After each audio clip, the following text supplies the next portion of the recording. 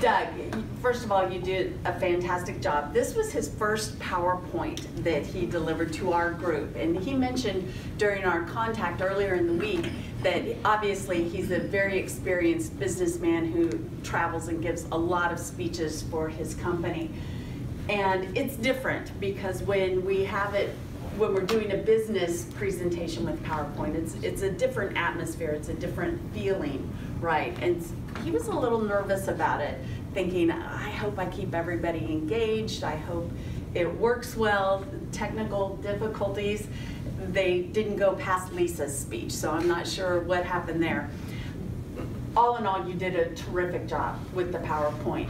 I think one of the things you got kind of stuck over here, kind of what Lisa did, what someone else pointed out earlier. And I think we all do that. When we have a screen filled with pictures, we all think that we can't still engage and walk out here a little bit. But we can, it's a big screen, and that gives you more purposeful movement to go back and forth. I think it's something we all need to practice, but don't let the screen stick you here and not move out of that.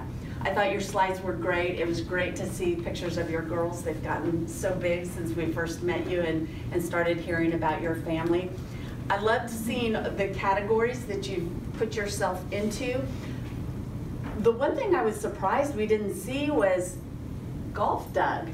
We didn't see, I mean, you've given great speeches on golf, and that's what I know most about you. And every time I walk through the living room and my husband's watching a tournament, I think, I wonder if Doug's watching this. And because we know you as golf guy too.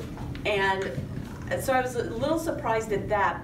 The one thing I think I would have loved to have heard more, just because we know you as a speaker and you've taught us so much over the years, is what changed from that first speech you did when you didn't think about it anymore and you said it was a train wreck. What did you learn between now and then? And what are some takeaway points that we could all benefit from your knowledge? Because you have taught us so much over the years. To use one of John's earlier quotes, you're so masterful at your word choice and your use and how you set up and write a speech. And because of that, I think you did a wonderful, wonderful job here. It was humorous, it was fun, it was engaging, the pictures were great, and overall, just a wonderful presentation. Thank you very much.